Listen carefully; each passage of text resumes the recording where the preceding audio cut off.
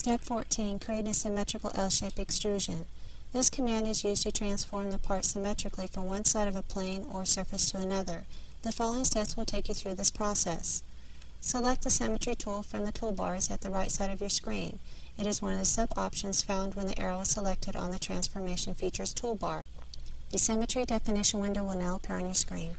The reference box is prompting for a plane or surface to be selected. For this lesson, select the left side surface of the L-shaped extrusion. The outline of the new part will be highlighted in orange to show where the symmetrical part will be created. Now select OK button. The L-shaped extrusion should now be replaced with the symmetrical part on the other side of the selected surface. Notice that the specification tree now has a new branch called Symmetry.1.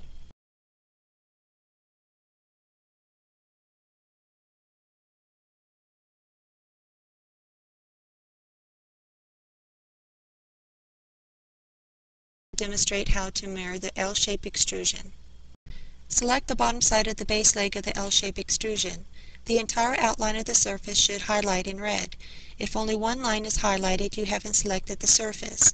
Reselect the surface until the entire profile is highlighted. Select the Mirror tool from the right side of the screen. The Mirror definition window will appear on the screen. Notice that in the Mirror element box, it shows that Face.3 has been selected. This should be the surface you had selected previously. Now select the OK button and the part will be mirrored around the bottom surface of the base leg of the L-shaped extrusion.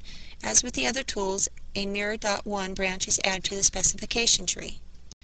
Mirroring the L-shaped extrusion, change the part shape from an L to a T. Save the cap part as T-shaped extrusion.cap part using the Save As command. Now you have two separate cap parts, the L-shaped extrusion and the T-shaped extrusion. The remainder of this lesson and lessons 3 and lesson 4 will reference to the T-shaped extrusion.